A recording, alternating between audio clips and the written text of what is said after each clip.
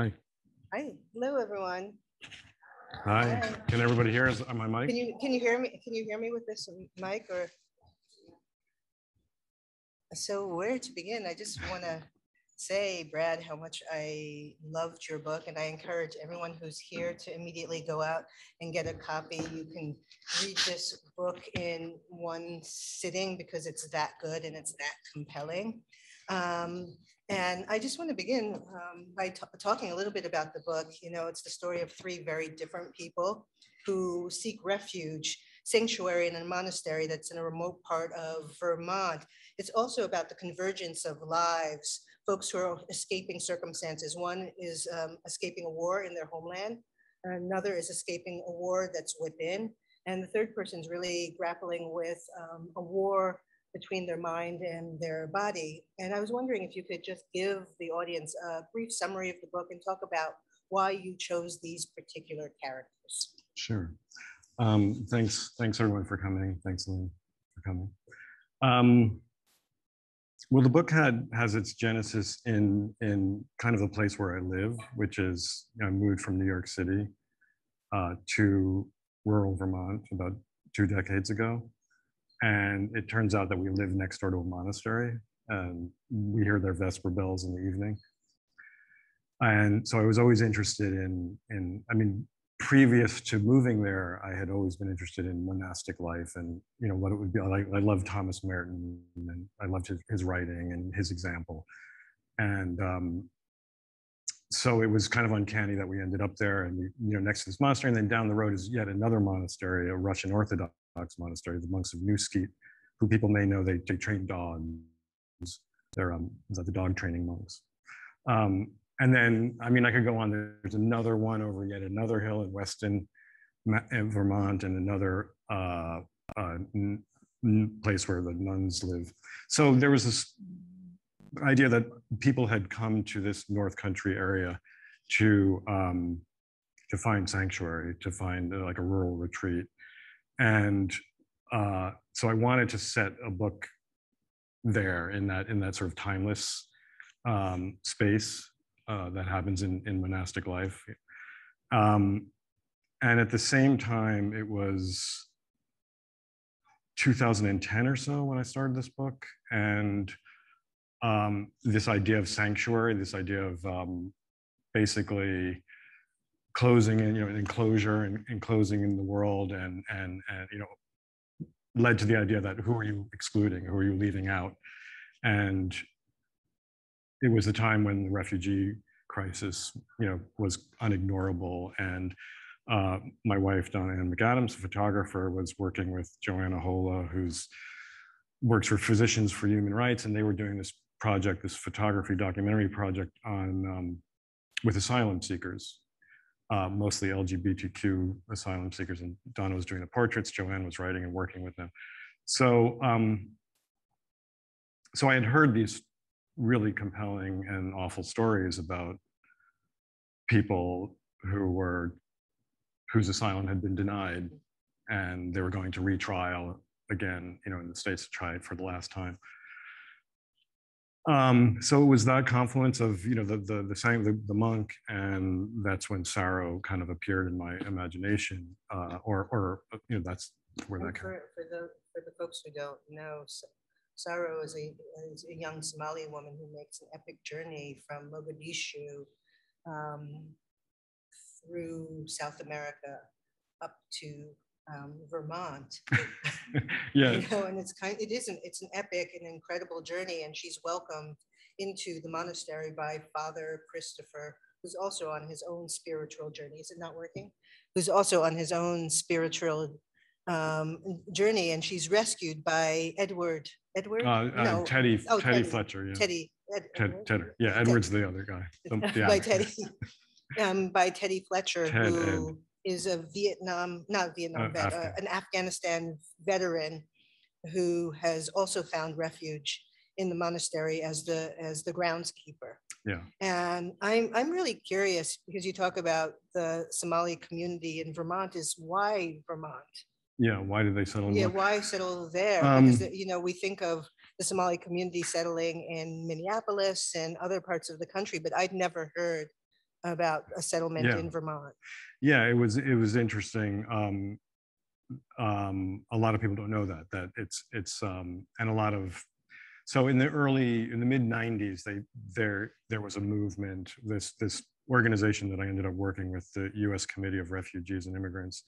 Their USCRI's Vermont office has been, welcoming immigrants and refugees and asylum seekers since the 80s, and so Somalis started arriving there in the late 90s, or actually no, in the early 2000s. And so it's one of the smaller Somali communities in the country. I mean, we know about Maine, we know Minneapolis and Atlanta and San Diego. And in fact, through this group, I ended up working alongside a mother and son who helped me, who kind of helped me get Saro right after getting her wrong so many times. That happened sort of many years into the novel, when I got more deeply involved with the Somali community in Burlington. And it's not their story, but it was just being around them and hearing them talk and getting involved in their life somewhat, in a very limited fashion, that I felt a certain comfort. So what was revealed to me in part of those conversations was this woman Fardosa's journey, which is completely not like this. I mean, she was in Yemen. She has children with disability. She came through Romania to Vermont. And so this is a long way of saying, when they found out in Romania that they were being sent to Burlington, Vermont, and they quickly went to the computer and looked up, they were expecting high rises and cities. They saw cows, and they were really upset. They're like, why do we, like, everything goes wrong for them, and they're being sent to this Vermont. And, it was up until the point where they're flying into Burlington at night, and they're waiting to see, towers and buildings. Even, like, despite what they've seen online, they think it's got to be a city, and it's just dark. So yeah, I mean, despite that, there is this small community that's found kind of a home there. So. And so your character Saro, at the beginning of the novel, she's escaping from ICE, who are on her trail, and in the middle of the night, she makes this journey up to Vermont with someone who we only meet for a very brief time. And they get into a car accident. I guess it was a moose that was in the road, and they're rescued by Teddy, the groundskeeper, and taken to a monastery that's a very, very closed community and doesn't really welcome anyone in. But Christopher, who's the abbot, is really forced to make a very difficult decision and give her shelter, knowing that he may be putting the monastery and the other brothers in danger. And so I just want to pivot for a moment and ask you about monastic life, because it's so beautifully illustrated in the novel, the rituals of the priests. And for so many of us, it's such a mystery. I mean, it's foreign, it's remote, and we never get a chance to go inside of these monasteries. And it's one of the things that I really loved about the book, was going into this world, which is so close yet so foreign to me. And what was the research that you did there? So I spent weeks in a different monastery. I did retreats. I went to St. Joseph's Abbey in Spencer, Mass. It's a Trappist monastery. I spent time at our local, not the one on the mountain, because they're Carthusians and they don't take anyone. I mean, you're not allowed in, and they are, they have the vows of silence. And I've walked up there, because literally it's in the backyard. It's about 2,000 feet climb up the mountain. And I've snooped around their monastery and run into monks, and they actually do talk. They do talk. They do talk, yeah. I mean, well, they talk when they're not in the. They actually, we see them walking along the road, and they're just laughing it up. They're having a good old time. It's like, because it's like the Spezierin, I think it's called. There's where they have their yearly long walk. It's called like the long walk or the long hike. Where they're let free of the asylum, like, And they write about, I mean, I've read about it, and it's like their holiday. Anyhow, so I spent time in monasteries, and I met and became friends with monks, and learned about their life. I mean, it's kind of a beautiful life, in a way. So it was just spending time. And when you were in the monasteries, did you actually walk through the rituals that the monks move through in their daily life, or were you just observing? Yeah. So yes and no. I mean, I'm so the first part of, I think the first part of this research was getting used to being in the skin of a Christian, of a Catholic, because I'm Jewish. I mean, I was raised a Jew, and so it took a long time to be able to inhabit Christopher, understand him fully, and it was only through time and different experience and secretly taking communion somewhere, namely the Vatican, that I understood. Because one of the things about the Catholic Church, which I don't understand, is that non-believers can't take communion, that if you're not baptized, Right, you can't okay. take communion. And so it was almost by mistake that I ended up taking communion, because we were in Rome for the year, and we were at a ceremony, we were at a mass, and I had fallen asleep, it was in Italian, and woken You found up. the wafer on your tongue? It was just woke up, and I just felt drawn.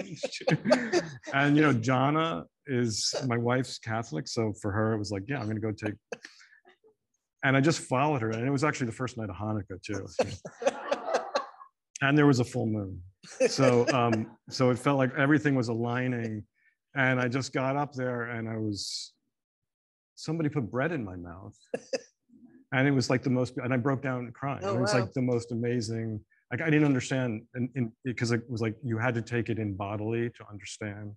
Oh, somebody's feeding me, and it's the Godhead. It's like you're eating. It's like the most ancient kind of primal, when for indigenous people, killing an animal and eating it, and you're taking that cycle of life. So it made sense to me.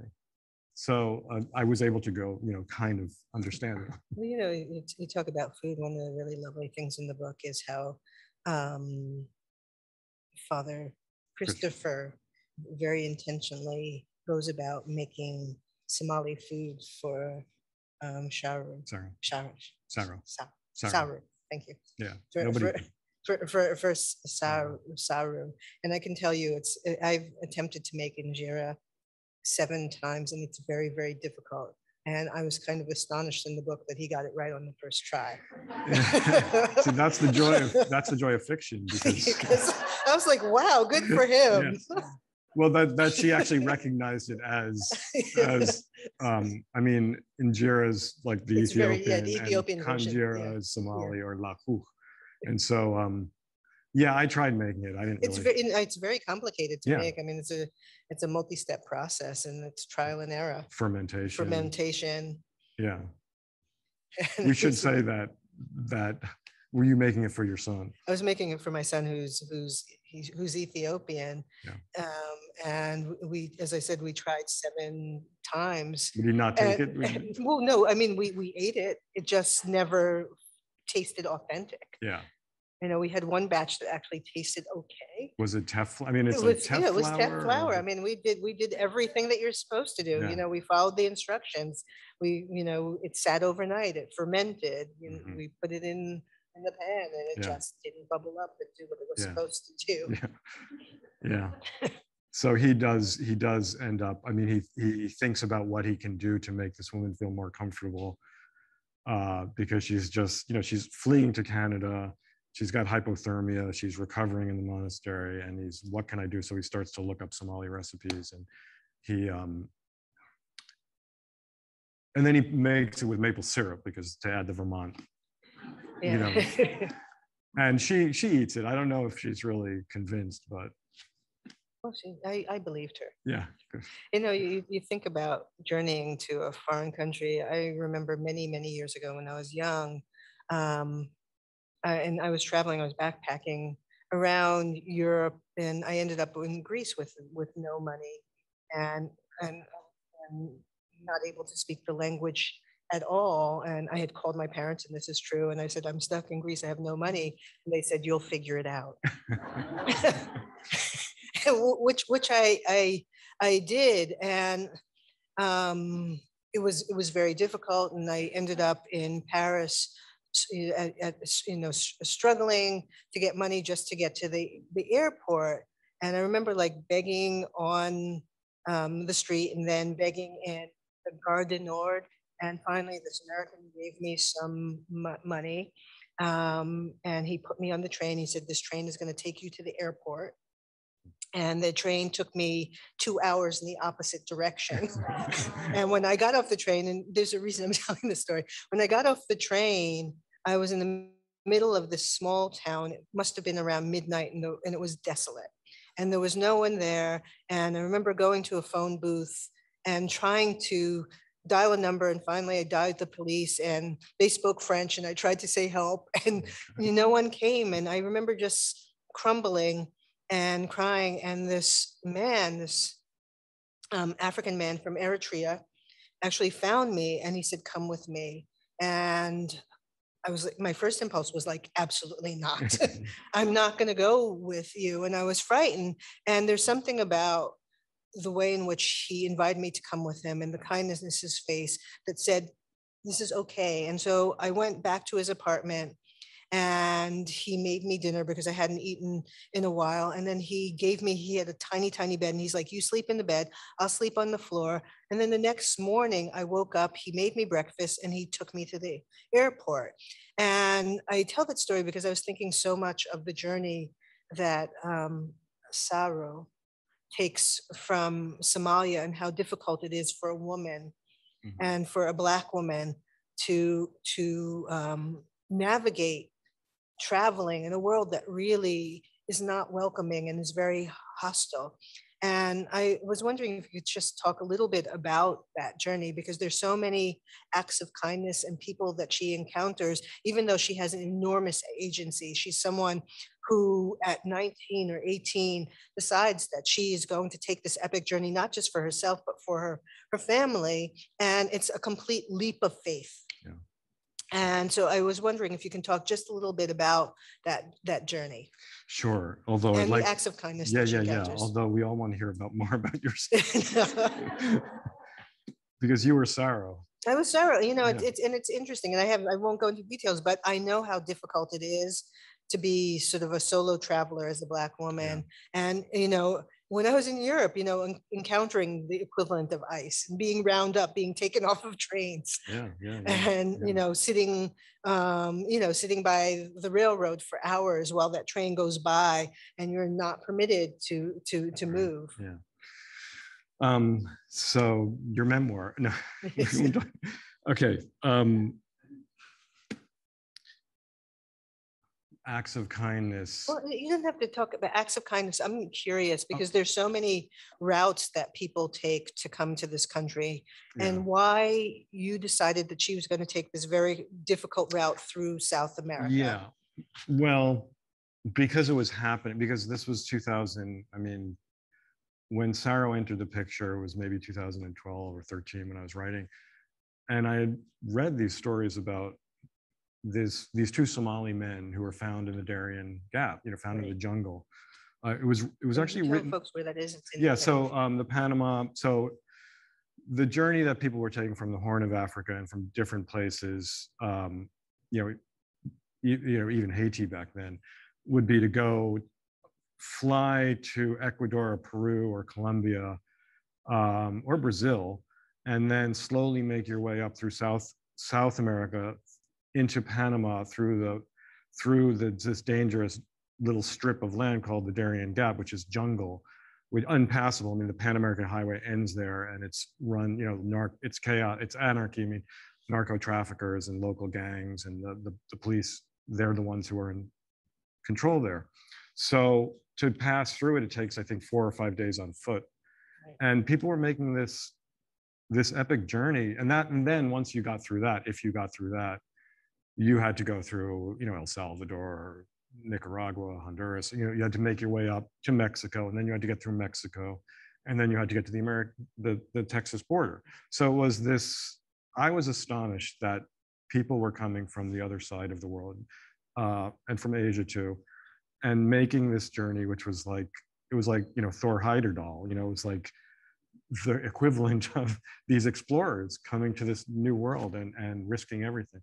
So, and nobody was really talking about it back then. Yeah. I mean, it only now recently people are sending me articles about, the Haitians under the bridge and how they're coming up through Central America. Like, can you believe that they're making this journey? And like, well, yes, if, people that were paying attention know that this was happening.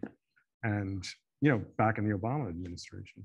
In your afterward in the book, you talk about the fact that you had intended to write a dystopian novel that was set in the near future, but as you began to write it, the future converged with the present, and particularly with what's happening with the Haitians at the border who have taken this epic journey. I mean, they mostly probably didn't fly to South America. They probably took boats and ships and however they managed to get there, and probably island hopped until they got to South America, but now they're stuck at the border.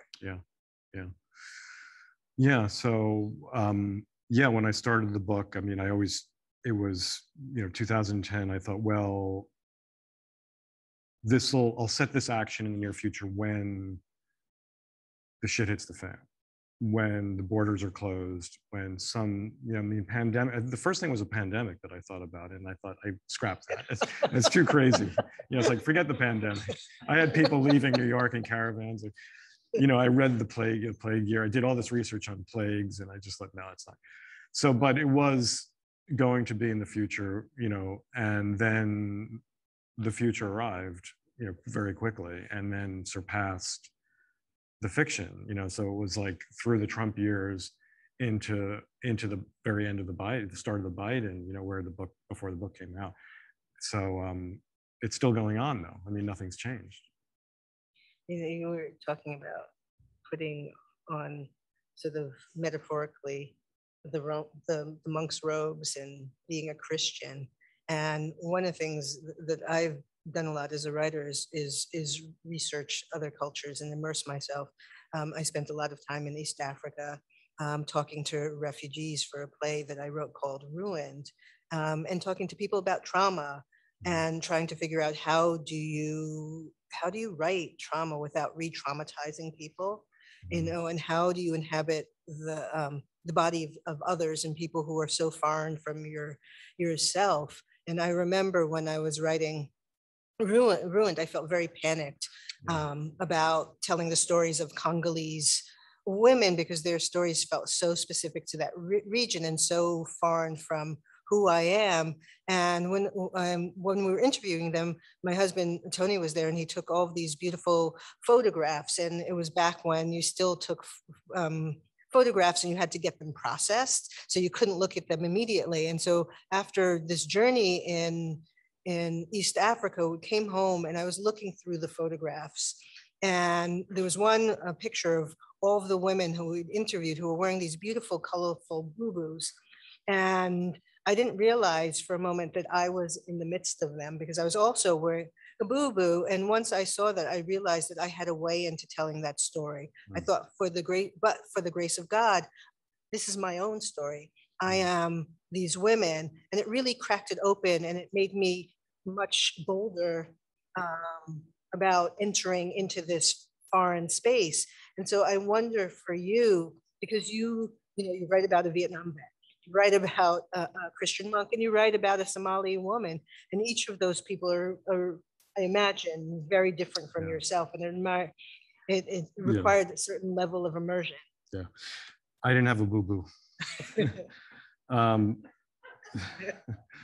So it was different. It was, I mean, it was something that constantly, why is the middle-aged white guy writing about, an African Muslim young woman? And it was, you talk about anxiety and panic that you experienced. Well, so I experienced that for years. for good reason. I mean, the questions are real, and why, I mean, the questions of appropriation, to, down to who are you to tell the story, stay in your lane. Well, so there's a number of answers that I have to the question of why or how. Or how? I guess it's not so much why, because I think we understand why. You understand why, but how, I think, Yeah. is that, so Zadie Smith writes about, she wrote in Defense of Fiction, this essay that writes about, have novels been creators of compassion, or have they been vehicles for containment? And she's using, Whitman's I Contain Multitudes and a poem by Emily Dickinson about grief, sharing grief with others. And what is there, she has the fascination to presume that her grief is like others. And that's what, and it's a presumption. So, so I struggled with this, and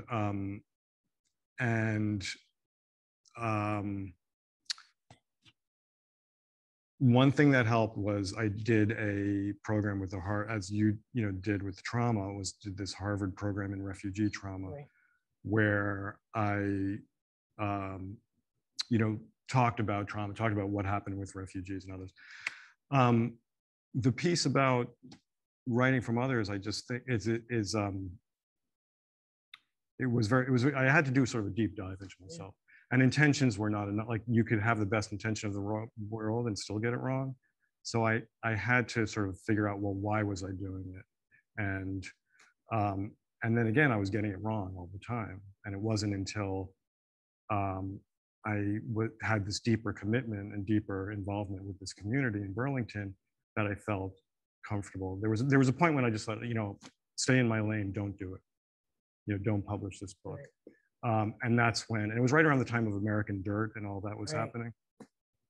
And I was talking to Abdi Rashid Hussein, who was one of the men I was working with in Burlington. And he said, so you're not going to tell our story now, because this is happening over here. And so at that point, I felt it was no longer my story, or at least it wasn't just about me. It was like this other thing. And that kind of gave me, I think it was the movement from being, being a contemplative to an activist. In, like, novelists are famous for being, or at least American novelists, we think of like as alone in a room, creating their Moby Dick, And I had to get out of the room, and I had to engage with this community in order to write Sorrow, in order to figure out who she was and why she was. And it was that movement, I think, that gave me the confidence and gave her the character eventually that I got right, because I was getting it wrong all along. So that movement that happened in the course of the book, and it's the movement that Father Christopher undertakes, from being solely a contemplative, alone in his cell, in his enclosure, to actually having to step up and do something, be an activist, and harbor this woman. In a sense, in a small, very small sense, it's the journey that I took in the course of this book. Right. So, and I think it's a journey that a lot of people in this country, maybe, or artists, have come to realize that the need for that, the need for engagement, that the great white man writing his book, it's like that's a model of the past. And you talk about that in the essay. Yeah. That you recently wrote. Yeah, there's an essay in Lit Hub today about white men, land, and literature, and it's about yeah. You have it at the end of your notes. I have it in my notes. So yeah, it's just about the history of novel making in America, and how it has its roots in this. But one of the things that I found really fascinating about the essay, because you're talking about the process of writing being inviting other people in. It's what Father Christopher does. It's like he's very fearful to a certain extent of the world. He's lived this very cloistered life, and he's forced at some moment to decide whether he is going to let someone else in or whether he's going to continue to live that very closed off life. And he makes that very bold decision. And you talk about the novel, the American novel being a space in which the occupier continues to perpetuate the occupation. Yeah, yeah. And I was wondering whether you could elaborate, because I thought it was, I thought it was fascinating. Yeah. Well, to me, the space within a book, yes, and the space on the land, I mean, that I always feel that they're connected somehow, that both are a form of occupation on I mean, at least in this country, that, I mean, in a good sense, in terms of like, in the sense of that, I always feel, I mean, we live on a farm, and we raise our own vegetables, and we have goats. And that, you know, making art on that sort of blank slate of land is a lot like making art on this plane. So text and landscape, in my mind, is always part of the same, part and parcel of the same thing. And so the history in the United States, at least, is that there was no blank slate. There were people living here. So, and that they were exterminated or pushed off, and there was a presence that was there, and it was made clean for occupation. And the other presence was, you know, the African presence that was here since 1619, at least, you know. So, and, you know, Toni Morrison makes this argument in Playing in the Dark, was like that every white American writer that came after, you know, preceded, he came after that presence. And her argument is that they were that every writer was influenced by that presence. She doesn't talk about as much about the indigenous presence, but she talks about the African presence. So, so how do I, you know, as a white novelist, enter that tradition and not reinscribe that same story? And so, which I have. I mean, I wrote a goat, you know, Goat Song is all about enclosing in a place and keeping goats and living off the land and living happily ever after. It's a pastoral, you know, and I wrote it 12 years ago. And then since then I've thought, well, this is weird. Who are you fencing in and out? And so there's this palpable sense in rural America that, I mean, even in Vermont, you know, that you are still a gated community. Right. It's interesting because in the essay you talk about the fact that the mid-century white American writers really continued their path of erasure in their literature because they didn't want to deal with the discomfort of the actions that were taken by their predecessors. And you talk about, you know, being hesitant about inviting people in, but there's something beautiful about what you've done is you've created a Vermont community that is inclusive. Yeah. And on the page is saying, you know, I live in a Vermont that now isn't just all white, even though it's very white. Well, that's the thing. I mean that's, well, so here's the contradiction. It is, so yes, we have Bernie Sanders, you know, great. We could pride ourselves on our progressiveness, but, you know, as I say in this essay, it's like, yes, but we're the whitest state in the country. So there's this disconnect between sentiment and reality. I mean, my friend Lori Stavrin at the U.S. Committee of Refugees and Immigrants, she's the one who kind of turned this whole book around when it was sinking, you know, when I was like in my panic moment of, I don't know what I'm doing. Sarah is not a real character. She's the one who said, do you want to make Sarah a real character? And I said, yes, please help. And that she's the one who was instrumental in sort of opening the doors to this Somali community because she was trusted and she had been working for these, you know, for this community for a long time.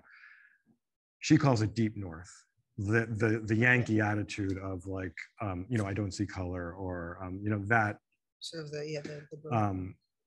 that phenomenon. So the book is still a fiction in some ways. I mean, yes, it's inclusive, and yes, there's Teddy Fletcher, who's the Afghan war vet, but would this really happen in the real world? I don't know. That's for you guys to. Yeah. But ultimately, I think it doesn't matter. Well, it's a model. It's a model. It's a model for how. You know, when I was working on my play, Sweat, I had to immerse myself in Reading the community of Reading, Pennsylvania, and you talk about writing across race or writing from another's perspective, is that I had characters in that play who were white supremacists. Yeah, exactly. And I was really very terrified to not only write about them, but to actually have to inhabit their bodies and find some empathy and compassion, Yeah. and find ways to render them in three dimensions. And it's terrifying. Yeah. You know, I thought that people are not going to accept these characters. They're not going to accept the fact that I'm writing these characters. But one of the things that I always lean on when I'm writing outside of myself is finding ways to be truthful and authentic and honest. And I think that ultimately that's what the readers or the audiences respond to. If something feels like you're being truthful, even if it's painful, Yeah. even if it's difficult, or even if it's challenging. Yeah. I know it's time for questions, but I just want to make one comment on what you just said, which to answer a question you asked a while ago about how do you do it.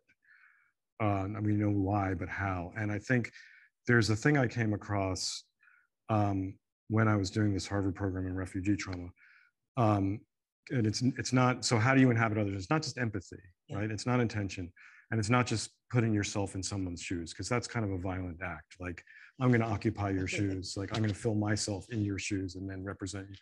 So it's this guy, David Augsburger, who was a Mennonite theologian, I think he's still around, who has this term interpathy, which I just came across. And and the definition of it is the cognitive imagining of the thoughts and feelings of someone who's a truly other from you. And that, when I read that, like the lights went off. It's like, oh, that's what novelists do. I mean, that's at the best is what they do. It's like you empty yourself out and you try to just, you know, have, right. It's not you, it's them. So with the white supremacists, you did it. I did it. And so I see it's now time to ask questions. And are there any questions out there? Yeah, and if you have a question, feel free to go meet Nyla in the front of the room with the microphone.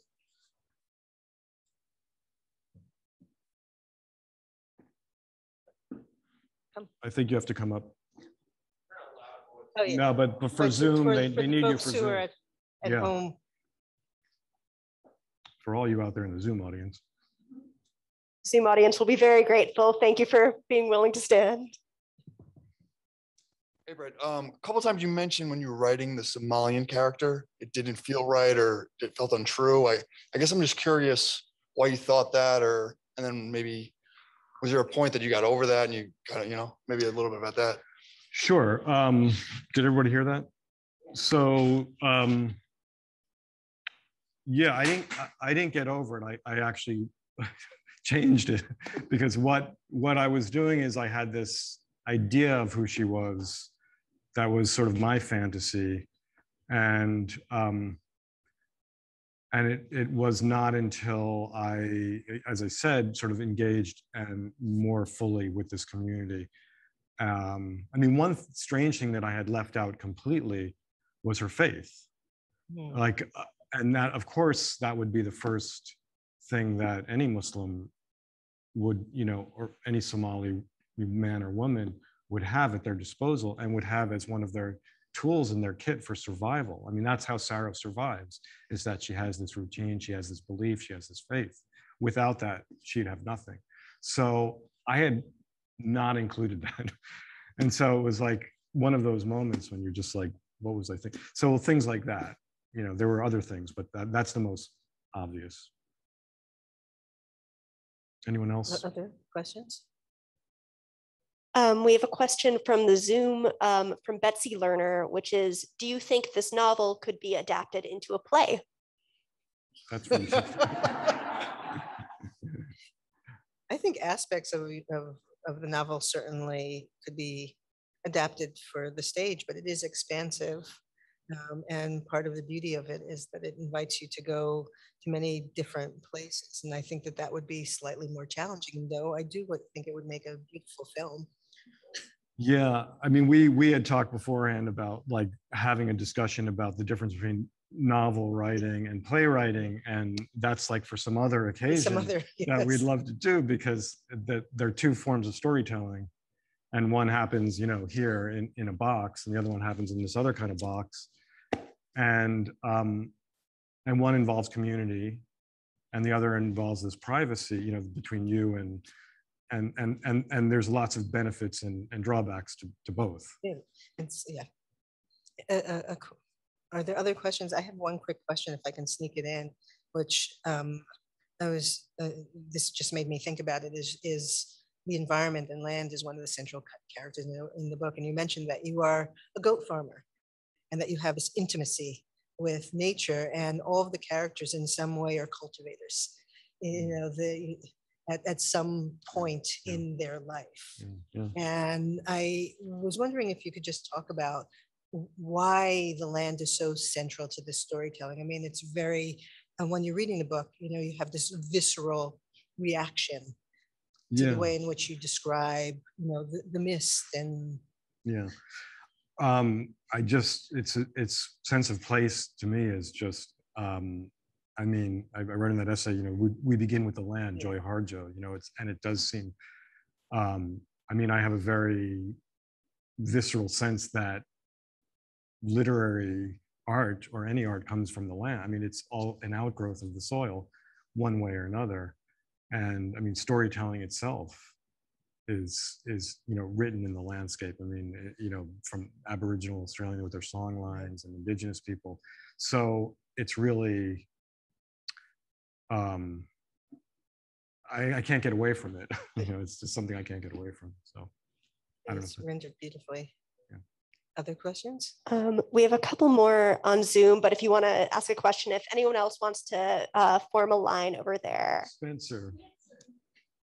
Hey. Hi, Spencer. I love you. I love you too. What do you work? Who's taking care of the goats? Oh, our good friend Caroline, who's takes care of the dogs and the goats and the cats. This was lovely, and thank you for all the questions. What are you working on? Have you started something new now? Yeah. Can you say a little bit about it? Well, it's nonfiction. I'll say it's nonfiction, and it's complicated. So I think that I'm gonna. Okay, so it's a. Come on. The wife says, "Come on." So it's a book. It's something that I've been working on for my whole life, which is a book about depression, and grief, and seasonality, and mythology, and how all those things, finding a new way to talk about depression that's not chemical, that's not depressing. Thank you, Marie Lorenz. That's not depressing, you know, because there's, I think, as I'm going to forget her name. Is it Julia Kristeva? Or no, it's Simone not Beauvoir, the other Simone Weil. You know, it's like I owe my, I'm going to mess up the quote, but basically her owning everything that moves her to her melancholy, to her depression. So depression as kind of a teacher or as a journey. I haven't written it yet, but I've written pages and pages and pages my whole life about it. So it's a book somehow, but it's nonfiction. You miss me? What's that? You miss me? You know what? You miss me? Oh, I miss you, yes, but you're here. That's my last question.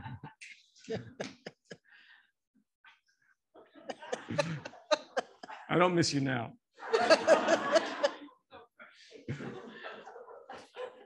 Do you miss me? It's sort of a follow-up. It's hard to follow up on that, but your writing is so grounded in fact. Your fiction is, and I know you do deep research. Could you describe your process of launching from nonfiction and factual research and making the bridge to fiction? Here we are in the room with a fiction. Yeah. And that seems to be a very tricky but important empathetic leap. Yeah, good question. And it's something that we talked about because we both share this. I mean, you know, we first met in the 80s, and Lynn was working for Amnesty Yeah, I was working International. for Amnesty International. And so as a press officer, you know, so, and I was working at the Nation. So both of us were involved in journalism and advocacy in some form. And then both of us ended up writing storytelling.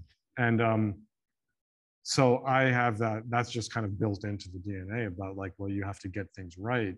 You have to do the research. You need to get your soil. Like you're basically like doing all this research and getting all this stuff to create a compost that you can then grow your characters out of.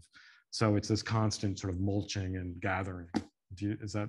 Yeah, I think that that's true. And I also think for me, it's like at Amnesty, when I remember the exact moment when I made the leap from being the press officer to wanting to write another play, is that a story was told to me, which I felt there's no way I can convey the complexity of what has been shared in a press release.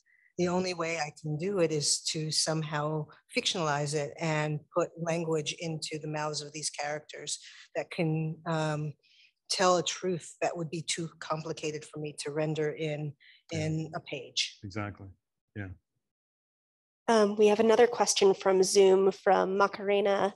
Thank you for this inspiring conversation. I'm wondering if you can say more about North in terms of migration narratives and perhaps other recent literature on migration that may have inspired you or you think about. Yeah, what was the first part of that question? I missed. Thank you. And I'm wondering if you can say more about North in terms of migration narratives and perhaps migration narratives, yeah. Well, I'll answer the second part, which is Mohsin Hamid's Exit West. I think he did an amazing job of fictionalizing, you know, what was happening in Syria, and then making this kind of magical, realist tunnel that his characters go through to come to a different place, which was kind of genius because all the nitty gritty he could just leave out. And so, but I was kind of determined to show what it's actually like stage by stage. You know, no judgment here. I actually think I mean, that's a great book. And the other one was, I guess, Yuri Herrera, Science Preceding the End of the World. There was another migration narrative that I think from Mexico. He's a Mexican writer. Yes. Good evening. I'm wondering if there's a story behind this cover. That's very captivating. Well, you see, Lynn is modeling the cover right now. This is her boo-boo. Yeah, this is my scarf. I wore it. So this is like the color to me. I mean, you know, Tracy, my editor, is here, and Michael, the publisher's here, and they did an amazing job. It was all about the color of blue, which there's a certain color in Vermont in winter, where you have this. I can't even put it into words. And so, you know, the monastery is called Blue Mountain Monastery, and this sense of blueness. I mean, you could go in any direction with that. We could talk, you know, the blues. We could go on, but I had sent some paintings that really I thought got the spirit of the book, which was a color, and they ran with it. I mean, the designer and the illustrator, whose name these guys can tell you, like, just did this kind of brilliant snow stars, because there's a lot of astrology in the book. I mean, Saro navigates by the stars. She knows all these stories about Somali lore is a big thing about the stars. So I love it. I love what they did. Thank you. And our final question is, how did writing North change your own relationship to religion or spirituality? I think it just showed me the continuities in the religions. I mean, I point this out in the book a lot, that the biblical stories of of the Old Testament, the New Testament, and the Quran form a kind of trilogy, and that they're related. And if you're a Muslim, you know the Christian stories, you know the Jewish prophets. They believe it. Muslims, they're part of their prophets too. So in the book, Father Christopher doesn't know Sarah's story. She doesn't know the Muslim prophets. She doesn't know, and he's kind of forced to kind of meet her halfway, where she knows about Mary, she knows about Jesus, she knows all those stories. So it just made me, it confirmed what I sort of suspected or already knew, is that they're all a form of storytelling, and storytelling is a tool that humans have that keep us alive, and that keep us, like, faith is part of that. All right, let's give him a big hand.